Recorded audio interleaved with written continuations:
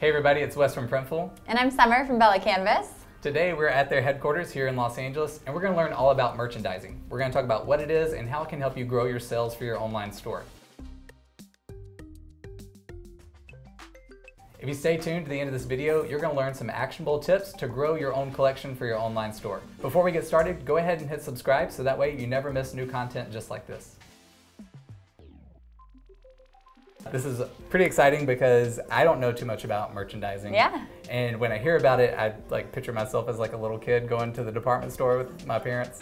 So what is merchandising? Can you tell us about that? It's the assortment of product. There's online merchandising and there's in-store merchandising, and each is its own kind of beast. Basically the assortment of product in a given store or web store.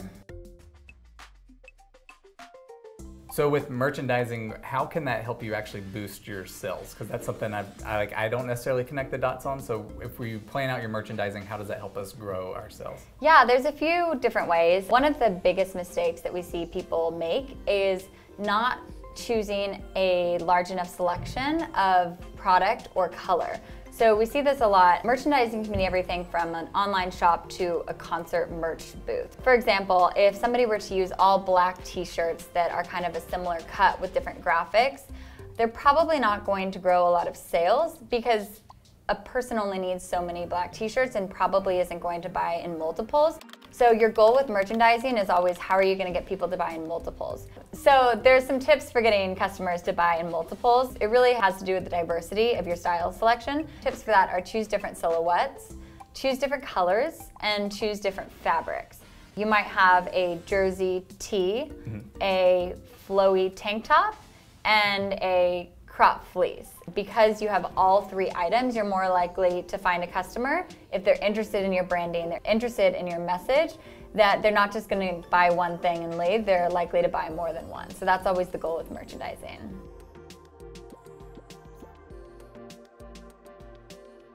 So for anyone watching that doesn't know anything at all about merchandising, what are some good first steps that they should take? It's obvious, but sometimes overlooked.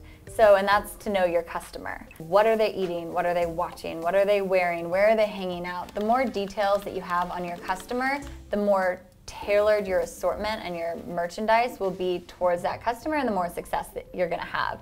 For example, the colors that you add aren't just random colors that you like. Those are colors that your customer is wearing or your target demographic would be into. Beyond that, of course, there's seasonality. So are you in cold weather or hot weather? It's not gonna make sense to maybe have a long sleeve t-shirt option in Florida in the summer if you're a brick and mortar store. The seasonality is an element as well.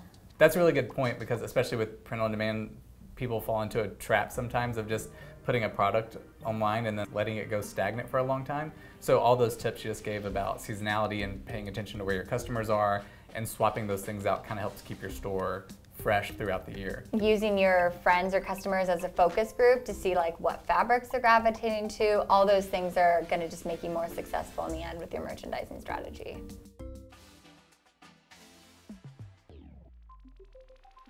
You mentioned silhouettes earlier. Can you tell me more about what you mean by that, a silhouette? Because some of us might not know what that means and how we can incorporate that. So in layman's terms, it's a style. For example, a unisex crew neck t-shirt is a silhouette. Okay. So when I say diversify your silhouette options, I mean don't choose all unisex crew neck short sleeve tees. Okay. So throw in a V-neck, throw in a long sleeve, throw in a tank top. Depending on who your audience is, they're going to pay attention to those details, and it might be the determining factor to buying one t-shirt over another. Great. And then if they really like your style and your designs and what you're doing, that's when they might buy more than one thing. Yeah, they go, totally. Like this and this. I keep using the example of the short sleeve crew neck unisex tee because that is by far Bella Canvas's #1 seller. I'm sure it's Printful's #1 seller too. People get a little bit fatigued with that same style, not having all t-shirts with a center print, but mixing that up as well will also kind of create some diversity where if somebody buys a fleece and a t-shirt and the graphic's different, it feels like they aren't adding more of the same to their wardrobe. Right, okay. That's really great advice. I love that.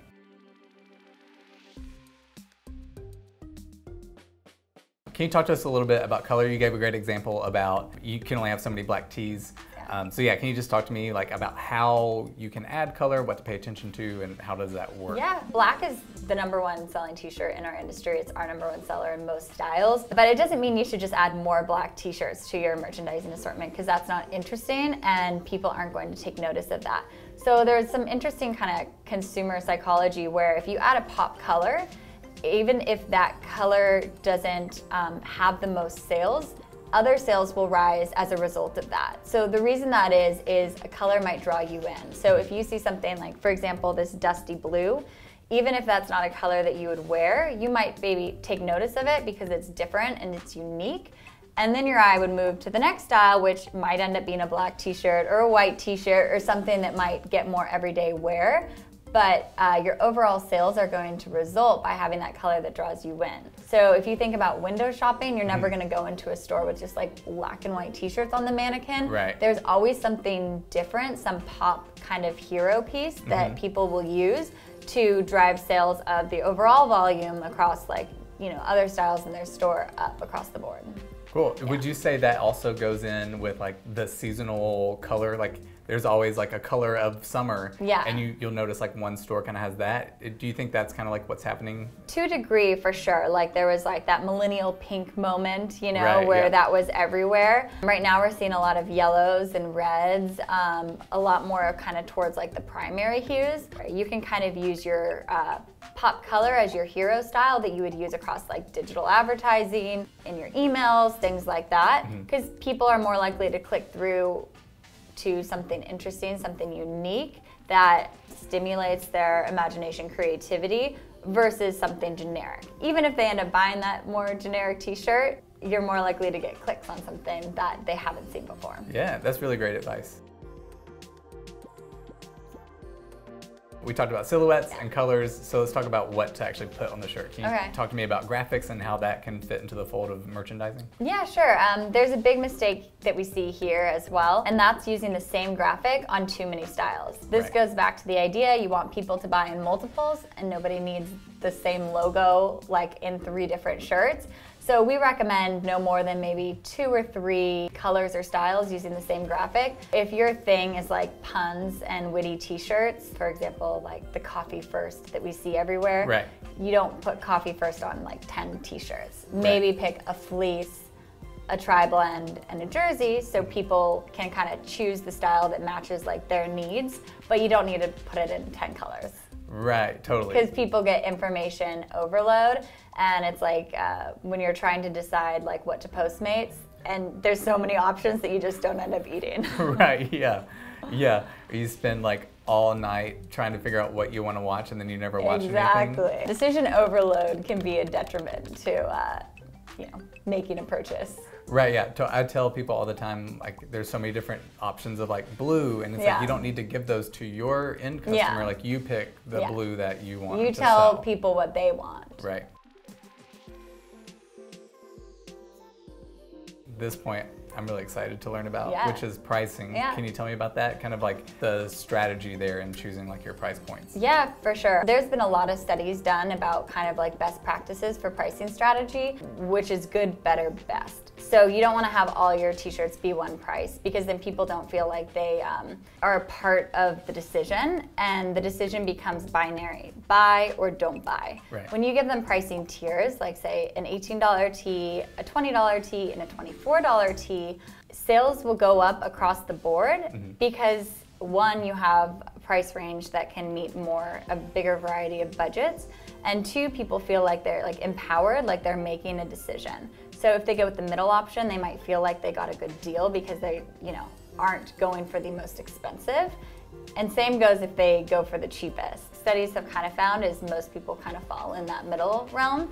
So they want it something a little bit nicer than the basic, but still feel like they're getting a deal when there's like a more expensive option. Graphics play an impact as well. So if you have multiple prints, you can charge more. If you have a front print, a back print, or something down the sleeve, you can obviously charge more. Our fleece is super lightweight, it's super soft, and there's just like this whole movement towards fleece and outerwear. Right. Have that kind of statement fleece piece, and even if it doesn't drive volume in terms of sales, it's gonna drive your t-shirt volume by having something that's more expensive.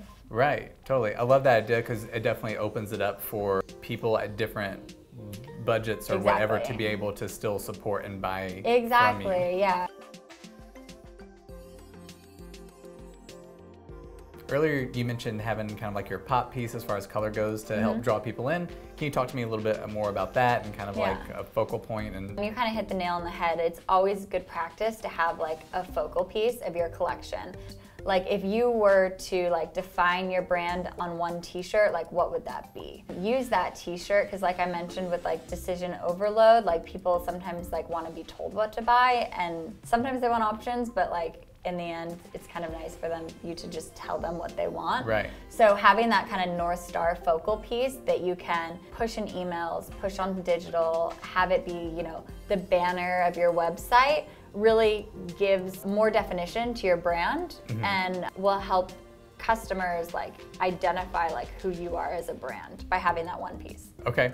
Would you suggest kind of starting there and then building out from there, or kind of like letting that happen naturally and figuring it out? Yeah, good question. I think for some brands, they already might say, oh, this is my focal piece. It's maybe the style, the graphic that put them on the map. So lean into that if there's something that's working. If you don't have one, you could put out what you want to be the focal piece or what you see that, but be open because if customers aren't, you know, digging what you're putting out there, you might need to switch it up and kind of test some different options to see what works. Right, and that's super important because maybe there is just something you could that be you wrong. don't know. Yeah, absolutely. It's all just an experiment anyway, so just pay attention to what your customers are doing.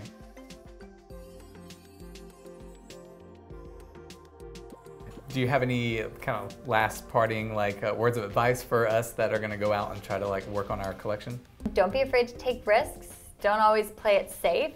If there's a style that you feel like might be a little more fashion forward for your audience, it's your job to kind of push them in the direction of fashion. So take a risk on a style that you're not sure about. You know, take risks, you don't have much to lose.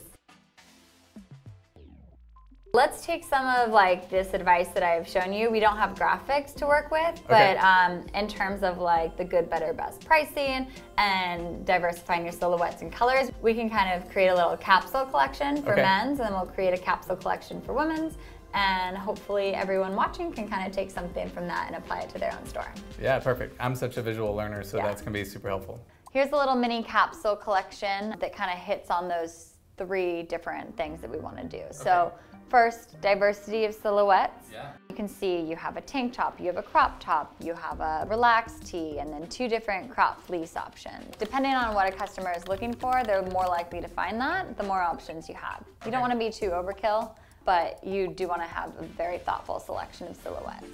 You can see we stuck to a pretty neutral color palette here with that pop color, like we mentioned. This is the color that might be that hero North Star focal point, and it's going to draw people into the shop, and then they'll see the other options you have and might find something more like, I guess, practical, for lack of the better word, that they're drawn to. So we don't have graphics on any of these, and graphics really would be part of the determining factor on price. But just to give you an idea, like the way I would probably price this would be your good piece. This is our Heather Prism, which is a really cool, unique style, but it's still at a great price, so you could kind of price that accordingly. And then you could have your mid-level range, which would be the flowy tank and the poly cotton crop. That could be kind of your better. And then your best would be the fleece. Fleece really is more of a premium option. No matter what people come to your site for, they're more likely to find a different option for a variety of different budgets. Cool, yeah, I love that there's all kinds of different people that are represented here too, like what they're comfortable with and even price points that they can fit into. So this is great. And beyond that, it's cohesive. So with color, you want to be really thoughtful. And I mean, it's visual and you can kind of train your eye to see what works and what doesn't. But I wouldn't want to throw a red in with this mauve. If I do, like that's fine on the website, but I wouldn't want that to be the hero image on the page because you want the colors to be very appealing and all go together and feel cohesive. Yeah, and again, you have more neutrals, but the pop color is still gonna bring people in. So yeah, let's show you the men's. Oh yeah, please. Okay. All right, so this is the men's assortment I put together. There's a little difference between men's and women's. Women's, of course, has way more silhouette options. So how we diversify with the men's line is more through fabric. So this one is heirloom jersey. These 2 are tri-blend. This is a tri-blend rib, and then this is our fleece, our Okay. polycotton fleece. So the cool thing is you have different weights of fabric here. You have a lightweight layer, a little bit more of a substantial layer, and then of course we kind of add a little bit of differentiation with this neckline, which is the raw neck tee, which is just a great way to kind of layer on a little bit something extra to men's, which is a little bit typically stale, at least compared to women's. Okay. Yeah, what I love about this too is the way that we've incorporated color. So here we went with more of a neutral kind of color palette, but with earthy pops of color. So you'll notice that this clay tri-blend and that military green really go well together. And then of course like the different shades of gray and the oatmeal kind of give it that really like earthy tone. So this would be great for like an outdoorsy niche or something that's a little bit more like subdued in the graphics. Okay. We talk a lot about sticking with like your niche and not going too broad. And this looks like a really great way to be able to stay in your niche while still offering a large like range of stuff for your niche. Yeah, for sure. I mean, the one thing is with Bella Canvas, you are targeting a person that is into a premium level of quality. Okay. So whether it's the 100% cotton or the tri-blend, everything's super, super soft. So you're never going to throw some curveball like a scratchy t-shirt that's going to kind of like disrupt what a customer would expect. In terms of price here, we've used a range of different fabrics, and the fabrics all fall under different prices. I would price the heirloom cotton tee, even though it has a raw neck, as your good. The tri-blend, since it's more of a premium fabric, really super soft, as your better. And then these two could be priced together, or the heavier fleece could be like slightly above. You don't have to have 3 price tiers. I wouldn't have too many, but like 4 would be fine as well. Yeah. Great, excellent. Yeah. Well, thank you so much for showing us how to do all this. I know it motivates me to like hop in and see what all I can do, and it definitely like expands like the horizon of what you can do with your store. Yeah, for sure. Thanks for coming in, and thank you guys for tuning in. Yeah. Thanks for watching that video. I hope you found it very helpful. What other advice or learning tools would you like to have to better promote your products? Just leave them in the description below. And don't forget to show some love to Bella Canvas and subscribe to their YouTube channel as well. I'll put a link in the description below.